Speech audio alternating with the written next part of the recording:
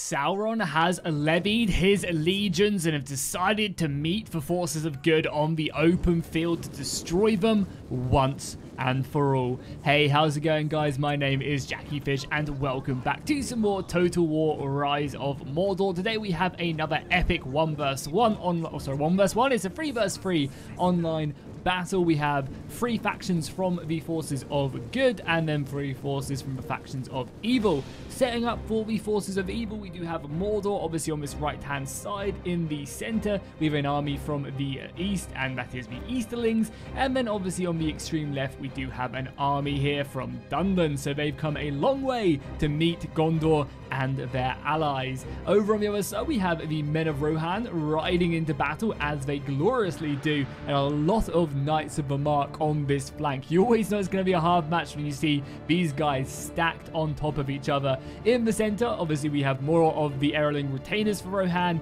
and a ton of infantry. The central player, we obviously have another Rohan player, so there's actually 2 Rohan and 1 Gondor, and again you can see a lot of these Erling retainers being brought, but obviously the majority of the Rohan's money is being spent in here on this cavalry. I say that though, this is a cheap cavalry force of Rohan, which is really interesting. It actually kind of works out. If you're one of the central players, you don't have to go. You're playing more of a support role. So yeah, kind of, you know, investing a lot of your cavalry over on this side, and then you kind of maybe go a bit harder on the melee infantry is not a bad idea. Then in the center, we obviously have the men of Gondor looking glorious. Lots of Gondorian sword infantry on the front line. Behind them, Gondorian archers, and also a couple unit of Fountain Guard. And we also have some Pelargir Marines. These are the javelin skirmishers who can do some serious damage to front lines. And then we also have some cavalry that are currently moving around, Knights of the Silver Swan. So extremely expensive cavalry forces for the forces of good, and it's going to be interesting to see how the melee line does suffer, because I imagine forces of evil have spent a lot more money on that infantry, which will be able to, you can already start to see like their battle line just completely overruns them. If they can envelop this infantry line like so, is going to be a hard matchup. But obviously this cavalry is super strong, and we'll have to see. The evil factions kind of do struggle when it comes to the cavalry fight. I feel like the forces of good generally have better cavalry. Obviously there are still some exceptions right there, the Servants of the Eye being one of them. Absolutely spectacular unit of cavalry. And also Bane of the Steppe for the Eastlings as well is really good. I mean, again, you know, we do also have some good ones in like Harad as well, so they're not like heavily outmatched, but I do think they are, you know, slightly outmatched compared to the good forces with Rohan, with, you know, this Gondorian Swan Knights, even with some of the Elven cavalry as well is great. And here we go, the first little engagement. It does seem like the Knights of the Silver Swan are going to be getting caught off guard by the Eastling Lancers right there, being able to get a nice little smash off into them and also harass them with missiles. But one of the most important things about this cavalry engagement isn't that, you know, they managed to get the charge off, because the Swan Knights do amazing in melee combat. They're really, really strong when they get plocked down. It's the fact that this unit of pikes is going to be able to reinforce this battle way before Gondor can get anyone else in here. So the fact that this cavalry fight is happening here is amazing, especially when this is like what, one of the only, yeah, there's only a couple units of cavalry over on this flank. So yeah, these pikes need to get their asses in. I think right now they are fighting these entities, so they're not all the way in. But yeah, really getting on these guys. I mean, if the Knights of the Silver Swan decide to try and retreat, you hammer them with volley after volley after volley, and really, really do bring them down, because yeah, the amount of missile fire you can stick on these guys as they pull back is just huge. The Knights of the Silver Swan are going to be pulling out now, but as you can see, they did lose a lot of these horses, and that's going to make their next charge just that little bit weaker. And again, you know, I mean, honestly, they didn't lose that many. That's just how good the Knights of the Silver Swan are. But still, going down to however many numbers you go down to, it is still going to be temperamental. You know, losing 10 horses is still a big problem. Now we have some archer fire as well here as the Gondorian archers start to unleash hell. I imagine their main focus is definitely going to be on them Easterling pikemen right there. And they're pretty well protected as well from the Fountain Guards. So that's going to be a nice way. You can see the arrow fire just warning these guys off. The skirmishers moving up as well. The skirmishers do need to be kind of careful. Oh, we also have a nice little cavalry charge right there. I completely missed that. The Knights of the Silver Swan showing their worth here, charging into the orcs. and actually doing some really good damage to them as well. Obviously being, again, some more of them are going to get caught out. This is going to be a deadly strategy. Luckily, though, the Eastling player isn't completely, the York player isn't completely stupid. He's got his ally coming in and helping him. And again, it's going to be a great charge here from the Eastlings right into the side of an unbraced infantry unit. That is going to do some damage. But this entire time, these Knights of the Silver Swan are now starting to take dramatic casualties. As they start to lose numbers, they just drop faster and faster and faster. So that initial engagement, even though it didn't do anything crazy, is actually adding up massively now, and you can see this unit is just getting hammered by archer fire. The cavalry's now stuck in as well, which can chase it, and again, the infantry is kind of slow to reinforce this. We also got a charge here from the Eastlings getting stuck in on the Gondorian infantry. Again, slightly actually, maybe they were, yeah, I think they were braced, so a nice little play there by the Gondorians. The battle lines, though, have completely clashed since we've been actually looking in onto the Gondorians. As you can see, the arrow fire there from the, are these the Helm's Deep one? Yeah, the garrisons of the Hornburg. An awesome looking archer unit back there who have now come into battle. And I mean, just baby, look at that battle line. What is not to love watching men of Rohan and the Eastlings clash out, the arrow fire going off, Rohirrim in the background charging in. I mean, this is Rise of Mordor, and I'm always super exciting. Also, just something to kind of update you guys on as well with the mod is that they are actually adding in a kind of a prelude to their campaign. They're going to be updating the battle tile map, which is actually way more exciting than it may sound. They're going to be updating the Attila battle map, so whenever you play a battle in custom battle or online, you can basically click around the map, the Middle-earth map that will be in the game, much like you do in the Attila map of Europe. You can click around and it will actually be locations of you know, Middle-earth. So for example, if you fight a battle and you click on somewhere in Mordor, it's going to take you into a battlefield that is very Mordor-esque, which is really exciting. Again, same for Rohan. If you click on somewhere to fight in Rohan, that's going to be really exciting because it's going to be, you know, all these rolling hills and, you know, moss land and stuff like that. Same with Gondor, there'll be a lot of plains and so on and so on. So they're getting in that battle tile map now. Obviously, it's going to be updated. More maps are going to be added to it.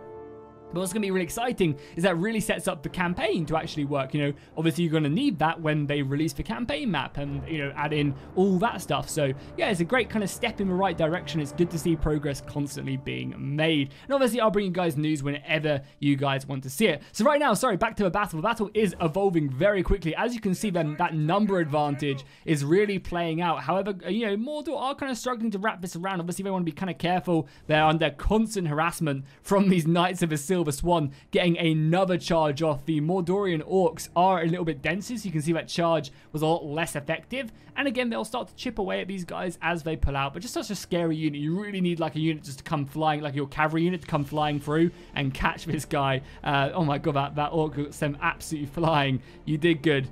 You did good, my friend. As he just stares up, lifeless. Very brutal indeed. But yeah, you kind of need this cavalry to kind of cut you off or kind of come flying through. And that's a great way of minimizing the forces. However, the rest of the Knights of the Silver Swan are pinned down now. It's going to be one unit completely taken care of. Over in the central battle line, my god, Rohan have just got deep in the enemy lines, getting a great charge off here on the Warlords of Rune. Again, one of the stronger shock infantry in the game, able to get a nice little cavalry charge off there. And again, these Riders of Rohan are kind of a cheap throwaway unit. They've been upgraded to being golden chevrons, which is nice, but even with that money investment, definitely getting stuck in here and just doing some serious damage to the Warlords of Rune is great. Another nice little cavalry charge right here. Right into the back and kind of around the flanks. Gonna get a nice little envelopment here. Really start to hinder the morale. And right now, the Forces of Evil are struggling to deal with this. And here we go. Is this Theoden? Yeah, this is Theoden, or it could be Theodred about to get a perfect rear charge here into the men of Dunland. Revenge for all them cities that have been raided. I mean, look at that. The cavalry going flying in. Beautiful stuff.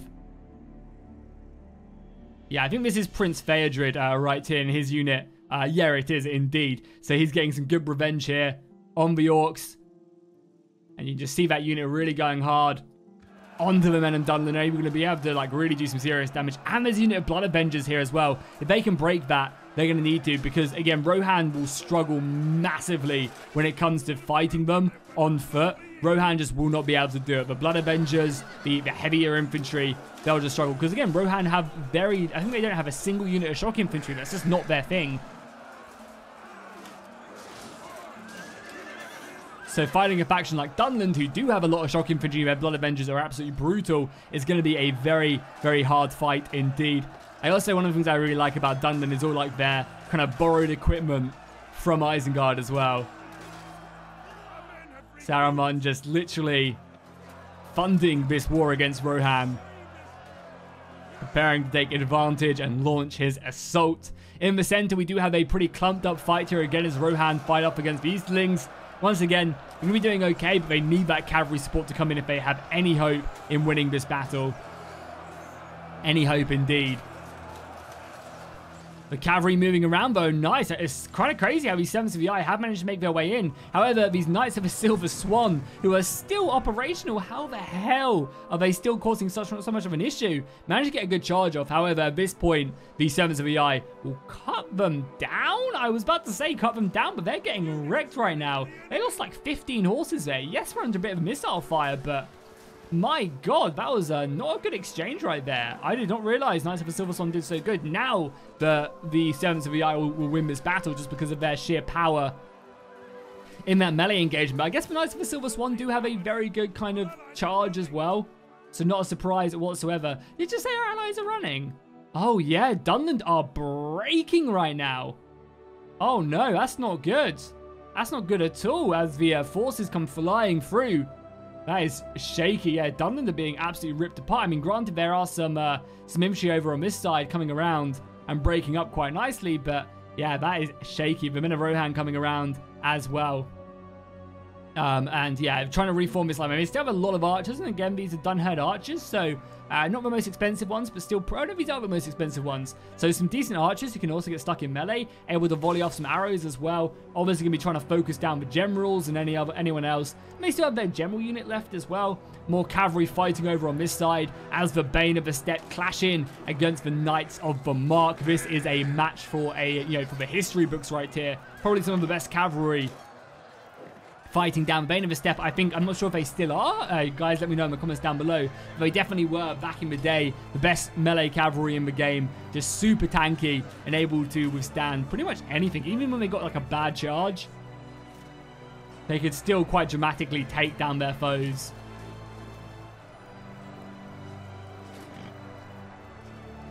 With a very, very low difficulty. So let's get a nice little overview of the battlefield now. See how things are looking for both sides. So over on the Forces of Evil, their center is actually breaking up. I mean, that was under a lot of pressure, but you are starting to see the Men of Rohan in the center doing a decent job at breaking through here. The cavalry have also done a great job out there, able to surround that unit, and now there's a lot of horses that now can come back, but there's no infantry for Rohan whatsoever. Like we said, they would really, really struggle in this infantry department.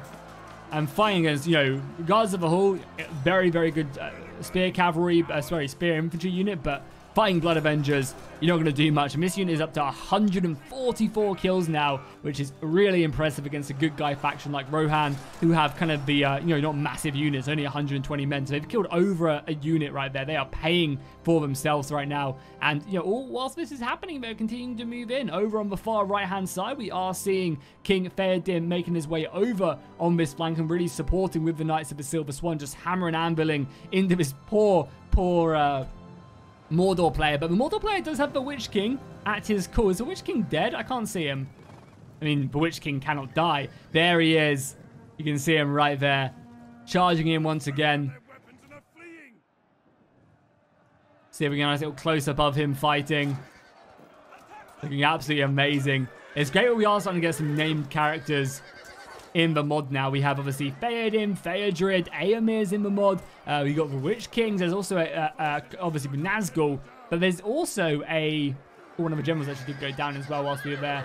Did the Gondorian general? No, it looks like the Bane of the Steppe general went down. Oh, that is not good at all. That's going to allow Rohan to at least move their cavalry round. But yeah, we also have another named Nazgul as well. I can't remember exactly his name. It's like Kamal something maybe. And he fights with Dol Guldur.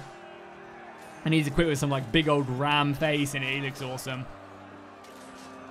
We have Dane Ironfoot as well for the dwarves. So it's great we're starting to see a lot of these characters with their own like special units in. Really adds a lot of life and flavor to the mod itself. Very nice indeed. So far, the battle is looking, yeah, very, very shaky for forces of good, but kind of getting cleared up everywhere. They still have this cavalry left, which is, you know, going in. And the center has gone bad for the forces of evil. The Gondorians able to use that real good strength against them. However, once again, they are fighting a very scary unit. The Guards of the Teeth, even though they are getting a bit enveloped, are able to really utilize their halberds and their quality. Some of the best trained Black Numenorians. At least I think, are they Black Numenorians? No. Maybe not. Either way, they're an extreme... Obviously, they're the mouth of Sauron's private guard. That Gondorian gets taken down right there. Finished off. Brutal. Another Gondorian going down. And yeah, these guys are going to be able to fight fairly effectively from the front, actually able to break that unit of Gondorian swords. And now just fighting a unit of archers, not going to be helping out. However, more cavalry coming around and Gondor are finding their routes. They obviously really need to try and pin down this general unit if they can. So that's where they should go. Does also seem like this unit of Knights of the Mark is probably going to go into the back of these guys. A nice little outflanking there. This battle is going to go down to the wire right now. Balance of power looking very, very even. The cavalry is just coming off here, trying to, you know, break away. I think killing, like, army attrition is going to be a big, big thing in this battle. There we go, another charge coming in. This is Theoden. Nice little charge there. Obviously, immediately countercharged by the Witch King and his other servants of the eye. And yeah, I think this is going to be it for Theoden. There is no way out really for him. He has been swamped. And this is just what is so good about Mordor, is their ability just to pin down. Look at that. Immediately, Theoden just gets surrounded. And just like in Pelennor Fields, Theoden is going to find his end. More cavalry coming in, but I think this is a lost cause right now. You're just trying to slow down the enemy as much as you can. You have another unit of Gondorians moving up, and you really need all the help you can get. You also have Dunland, you know, actually winning their battle. I mean, they were able to take care of a lot of that cavalry. And we've also got archers here shooting directly into the back of the Rohirrim. She's going to whittle them down. And yeah, almost breaking. So I think Gondor are not going to be victorious here. I mean, a big rout coming over here as well. If they can get this infantry to bog down these guys, I think they were just literally a couple seconds too late. If they could have bogged this guys down with the Knights of the Mark surviving, that would have been huge. But now this cavalry can kind of dissipate here, reform their battle lines, and then just start hammering and anviling.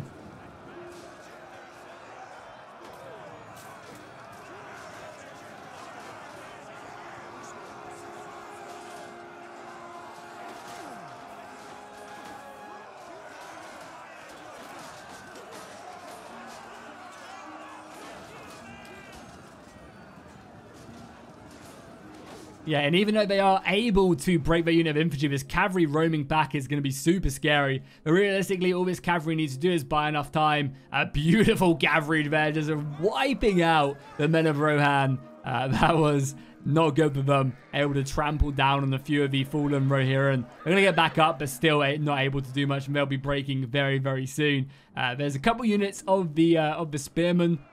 I assume these are spears of the Golden Hall. Are indeed, but they're meeting Blood Avengers in battle. So evil is going to take victory this time in a very, very strong fashion. Also want to go ahead and give a big shout out to the guys who sent this battle in. I really appreciate the battle replays. And again, if anybody wants to start up a new battle scenario, you know, maybe like 4 or 5 parts of battles leading on from one another, definitely do not hesitate to get a group together. We are still waiting on that battle to finish the Frandril battle with the elves. Unfortunately, that battle still hasn't been sent to me, but as soon as it does, as soon as they find time, again, obviously, you know, it's not like they have to do the battle for me, but if they do decide to, I'll get that up on the channel for you guys tonight, try and end that scenario. Then battles were really, really epic, so hopefully we do see a kind of a final part of that battle. As we are seeing the final parts of this battle as the men of Gondor set up their final stand. I mean, there is not much they can really do here. I mean, unless there's a big mass rout, but obviously as soon as they get stuck in, this cavalry is coming in and charging in as well. Unfortunately, these Gondorians are here to be taken down, even utilizing some of their arrows as well. There is just no hope left for the strength of men. Yeah, the arrow fire, just utilizing I mean, they still actually have a lot of arrows left. Just utilizing that. Not that they really have to. They've got Blood Avengers here, the cavalry coming in. And an epic last stand indeed. Cavalry coming in from every single side as they attempt to make that stand. Actually, like a little route for them to escape right now, but I don't think it is going to be enough to save them. Servants of the Eye back there, supported by the Men of Dunland. Cavalry roaming around, picking off the Gondorians, and there you go. A Pyrrhic victory indeed. That was an extremely close battle, but unfortunately, Dunland having that many men left with their aggressive... You know, people underestimate the strength of Dunland's infantry, and it can really surprise people, especially if then Blood Avengers can get in untouched. They will tear factions like Rohan apart because they just have no way of really countering it unless with their cavalry. So this was a really fun match. Again, you guys can take a look at the kills right there. The Witch King with 136 and also some Servants of the Eye. Look at that. Blood Avengers, 300 kills. And it's not like these are just kills on orcs, which have, you know, 200 man units. These are on, you know, fairly elite men who only have 100 to 120, so pretty impressive indeed. We also have the Eastlings as well, holding up their end of the bargain. Over on the other side, obviously, yeah, Guards of Golden Hall, 120 kills, not bad. Some decent kills there on the cavalry. Gondor's infantry, oh my god, 541 kills. The Swan Knights as well, really pulling their weight. And you can also see some of the archers doing a decent job as well. So hopefully you guys enjoyed this battle. If you did, make sure you drop a like and a comment down below. Let me know what type of scenarios you want to see next on the channel in regards to Rise of Mordor or even Bannerlord, and I'll see you guys in the next one.